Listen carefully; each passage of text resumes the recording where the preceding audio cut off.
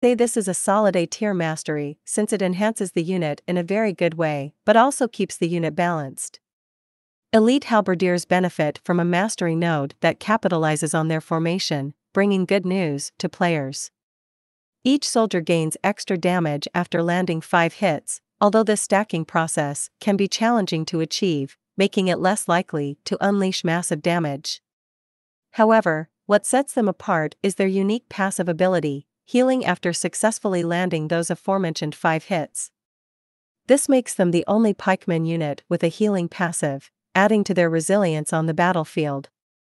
It's important to note that all of these benefits are only active when they are in the F2 formation, known as the square of stand firm.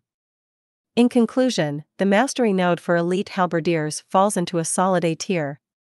It enhances the unit in a significant way, striking a balance between improving their performance while keeping them balanced.